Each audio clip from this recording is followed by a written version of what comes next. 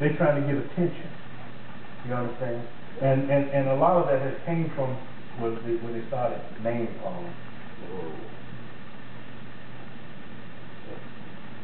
Although in times past we may have been part of those who said that words does not bother or hurt us, well, that's not true. In reality, words can cut deep and damage the innermost part of a person.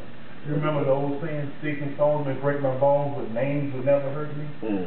Words are more dangerous or more hurtful than a physical beating. A physical beating will heal a lot quicker than words spoken, especially by someone that you love. Now, people that you don't care about, their opinion don't even matter. What they say don't matter. It has no value. A person who has value in your life, and you value what they say, they can hurt you with their words. They can say something and hurt you with their words, and it takes God to heal that hurt.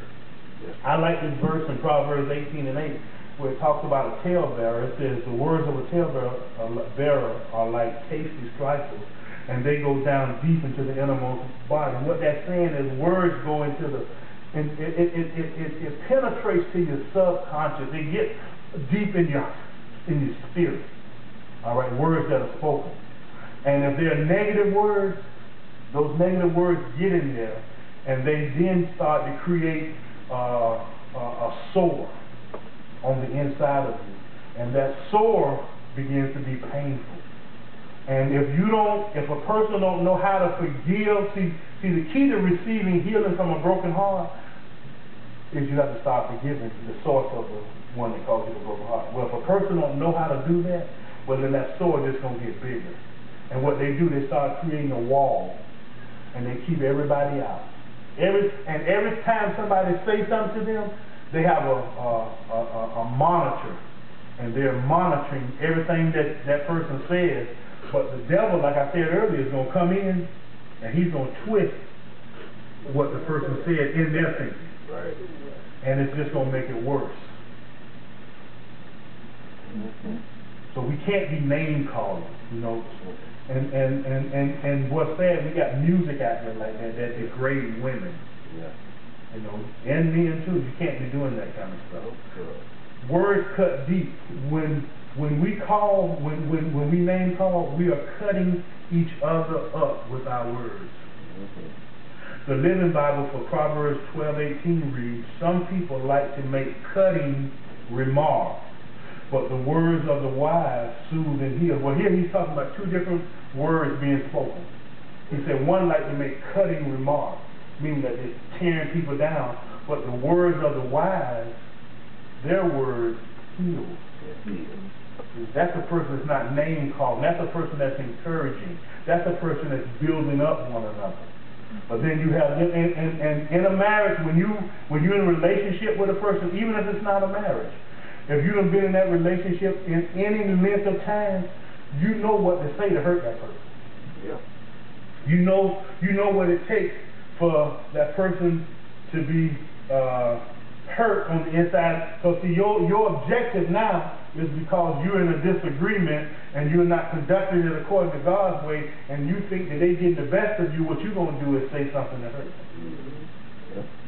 And you say, well, you know, and even in your thing, you say, well, I can see it and they'll forgive me. Yeah. But even if they forgive you, the hurt is still there.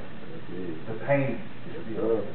It's like putting a nail out of the board. When you put the nail in the board and pull the nail out, there's a hole still there. That hole is still in there. See, we can't be careless with our words thinking that we can apologize later and then they'll forgive us. We can't do that kind of stuff. Nope. Amen? All right, I know my time ran out, but I'm going to go 2 more minutes, okay? But I want to finish this so we can start something different.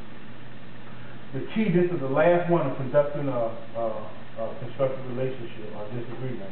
And this is a very important one, and that is we have to forgive. After every disagreement, regardless who's right or wrong, forgive. Make a pact. You know what? I forgive. I forgive you, you forgive me. You have to end it just like that. All right? We are to put away all bitterness, anger, and evil speaking, and forgive one another just as God has forgiven us through Christ. And we got Ephesians 4:31 and 32. It says, let all bitterness, wrath, anger, clamor, and evil speaking be put away from you with all malice. So that's you're in the process of forgiving. And be kind to one another, tender-hearted like Arlen, forgiving one another, even as God in Christ forgave you. You have to forgive. And see, we tend to forget that this applies to our spouse. We forgive everybody else, but we hold a grudge with our spouse. So after every disagreement, after every thing where you guys are not agreeing, end it with forgiving one another, regardless who was right or who's wrong. Okay? Because I'm telling you, if you don't forgive, then you're going to harbor that resentment and animosity in your heart. And all it does is just, if you don't deal with it, it turns into bitterness.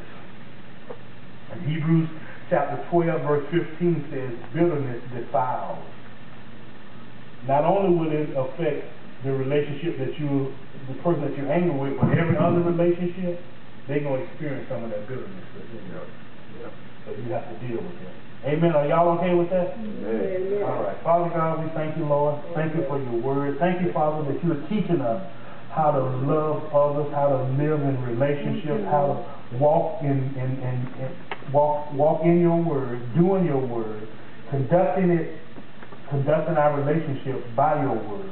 And we thank you, Father, that you have empowered us and you have given us the information, and we are determined to live godly lives here on earth. And we give you praise and honor. In Jesus' name. Amen.